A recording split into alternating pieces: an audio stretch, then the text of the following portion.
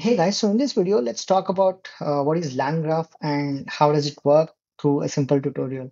So we already know what is LangChain. It's an open source AI framework to help you build LLM-powered applications. So LangGraph again is a powerful extension of the LangChain library, which is basically designed to help developers build these advanced AI agents by enabling stateful multi-agent applications with cyclic computation capabilities.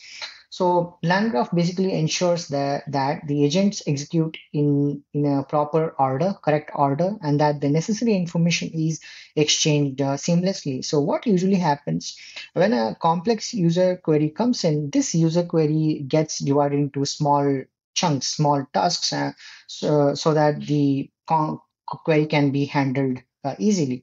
So each query is assigned to each AI agent. So this query assignment to each agent, the information flow, and all this is directed by LangGraph.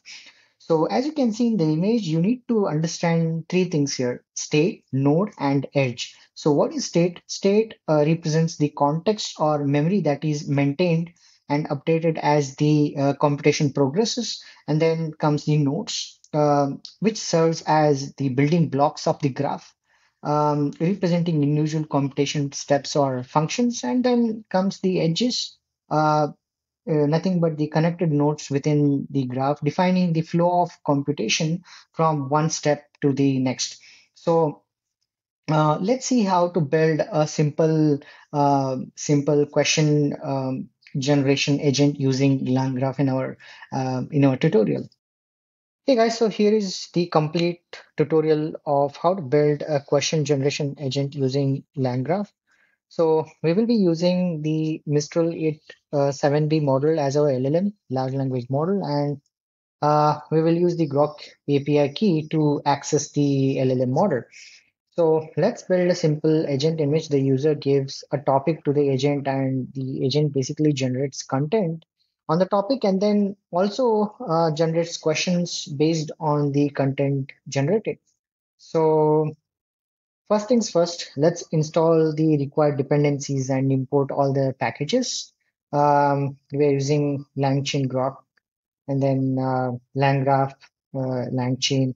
So and then we are importing and then we are basically initializing the LLM. We are gonna give mention the Grok API key once it asks us to enter the Grok API key and then now we define our state class, which is of type deck, which helps us basically type check our inputs to the state object.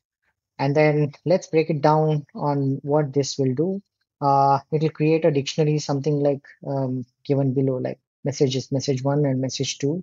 And let's create our first node. The below function is our first node, which will generate content on a topic. When given a topic, it will generate the content.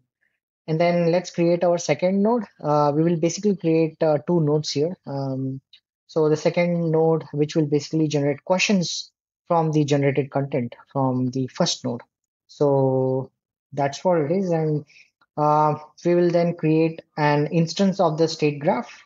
This instance will help us build our graph. And then now we will add our nodes to the graph using the builder. The builder This is how it is done. And then now we set the entry point for the graph execution.